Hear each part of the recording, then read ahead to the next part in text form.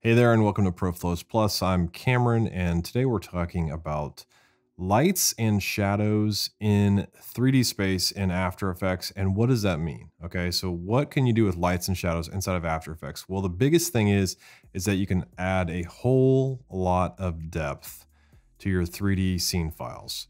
So we've already looked at how to create depth without light and shadows by just layering elements back in 3D space, but I want to show you can take that a step further in this series of lessons. So the first thing I'm gonna do is I'm gonna add, actually let's go to 2 views just so you can see what's going on here.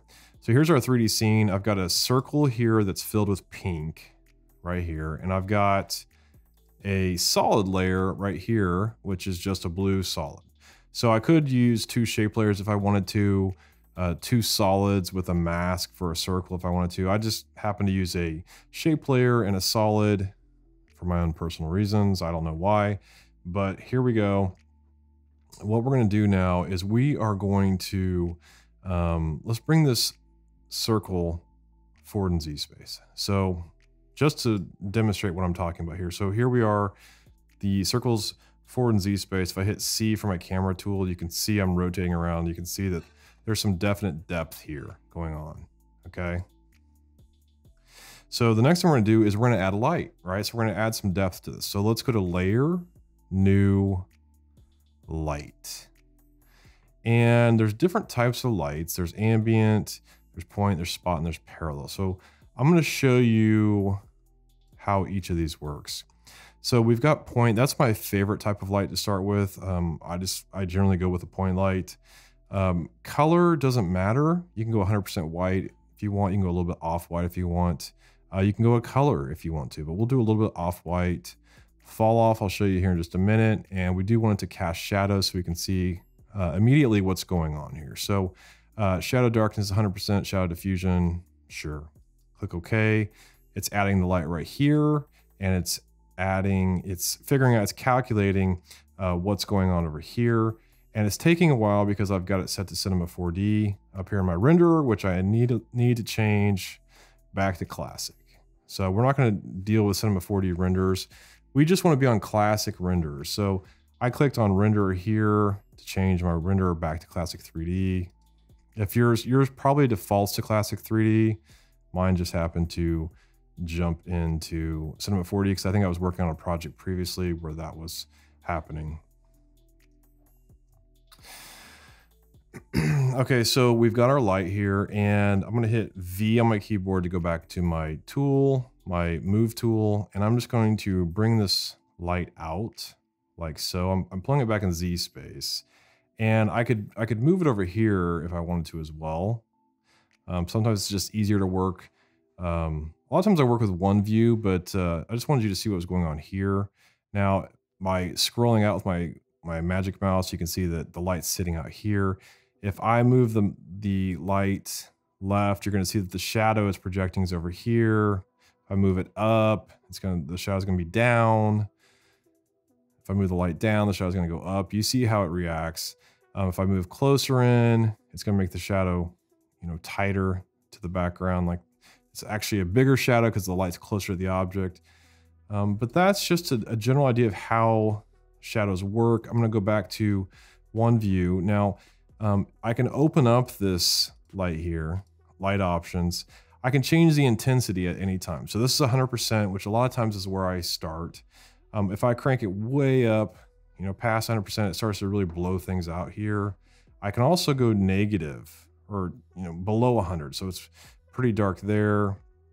You can actually also go negative percentage to take away light. And I'll show you that here in a minute.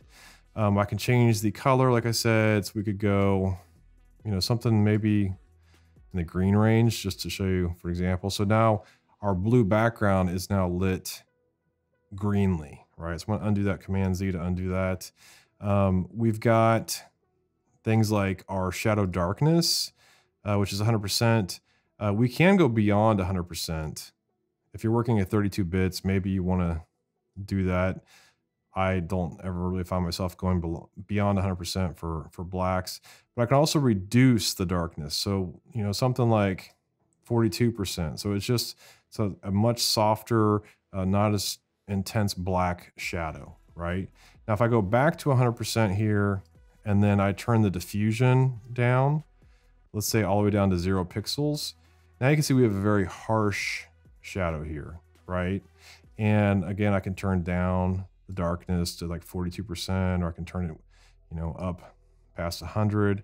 I can go way up in the diffusion, you know, like here we're up in 300, 474 pixels. So it's a very, very soft shadow, right? So let's go back to 0 pixels and let's move the light around here so you can just kind of get an idea of what's going on again. Pretty cool stuff. You can see here how it, you know, really creates some interesting depth and dimension by adding a light with a shadow.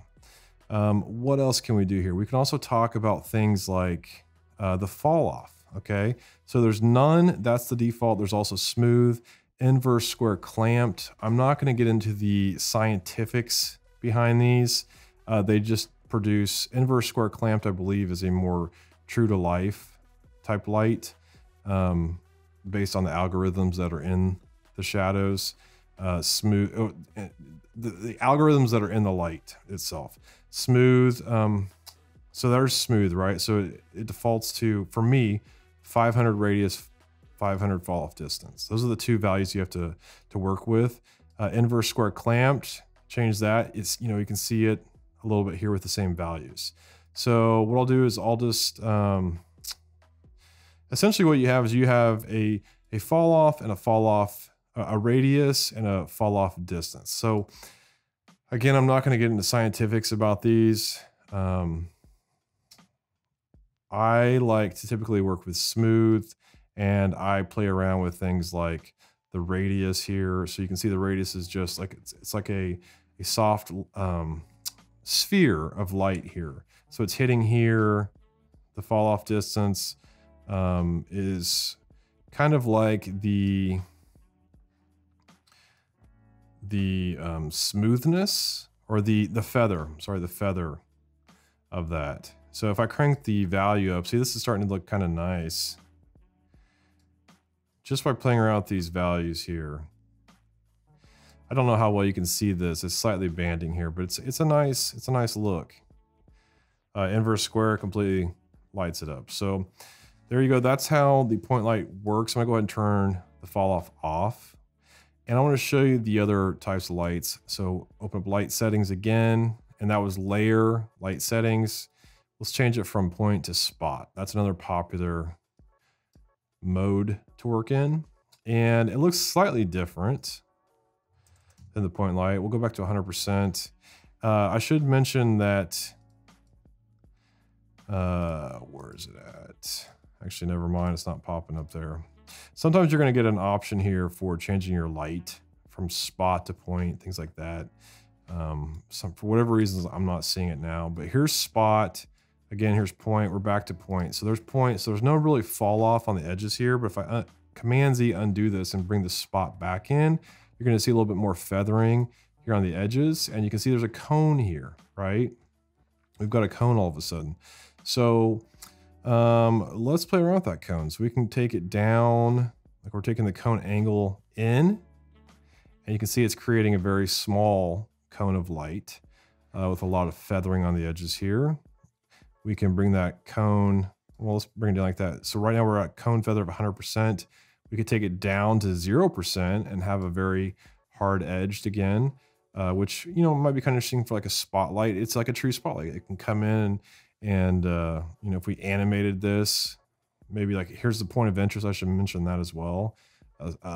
Spotlight has a point of interest and a position. A point light has no point of interest. And I'm not a fan typically of points of interest, which is why I use things like 1-node cameras. The 2-node camera has the point of interest. It's just extra keyframes for me to deal with. I like to keep things simple. So typically I like to use point lights if I can. Sometimes you have to use a spot.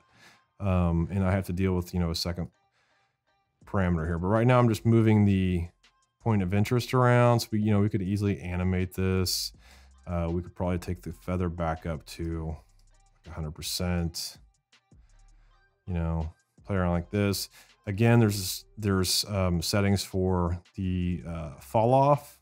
smooth and inverse clamped again, shadow darkness, same type of settings that were in the point light, diffusion, all that good stuff.